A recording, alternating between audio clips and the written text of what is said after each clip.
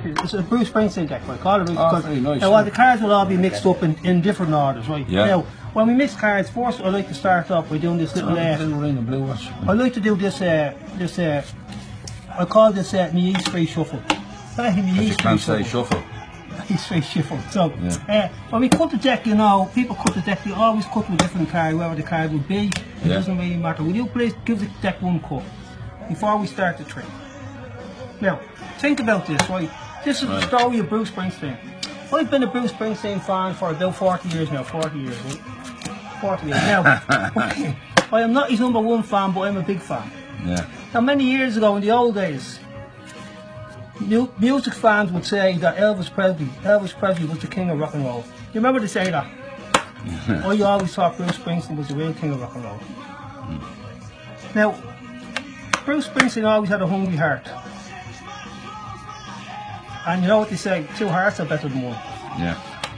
Anyway, this is about Bruce Springsteen. Bruce Springsteen was born in the USA on the 23rd of the 9th, 1949. Yeah.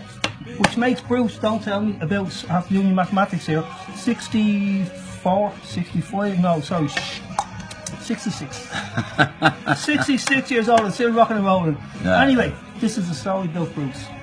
I'll cut the deck. I had a dream. I had a dream. It was I think it was the 4th of July, Ashbury Park. I was staying in a hotel watching the TV. There was 57 channels, but there was nothing on. I thought I'd go down to the bar, maybe have 2 or 3 drinks. When all of a sudden, in walked a beautiful lady. Well, she looked like a queen. I said, who are you? She said, I'm the Queen of Arkansas. I said, oh, I thought you were a Jersey girl. I said, have you ever been to Philadelphia? No, she said, but it was to Nebraska once. I said, well, that's cool. I said, can I ask you something? I said, they say it's rude to ask a lady her age, but what weight are you? Oh, she said, you're some fucking joker. I said, I am, I like a joke. I said, but by the way, I said, I'm a Bruce Springsteen fan. I'm going to see Bruce. I said, I always said if he played in Croke Park, I would be there. I'd be on Hill 16. She said, I'm a friend of Bruce Springsteen. I can get you to meet him. They say now meet your heroes. I said, are you sure? She said, no problem. She said, I'll give him a ring there. So she rings Bruce 3 or 4 times, but there's no answer. Then it went real quiet, and all of a sudden, her phone rang 3 times. It was Bruce Springsteen.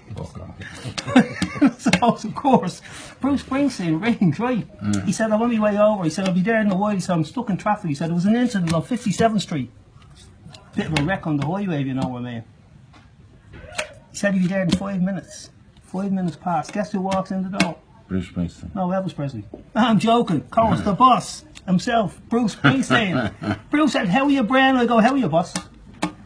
He goes, would you like a game of cards? I said, blackjack. For me, Bruce and Mary, I go and have a game of cards. I get 3 8s and 2 jacks. That's like a house, isn't it? Yeah.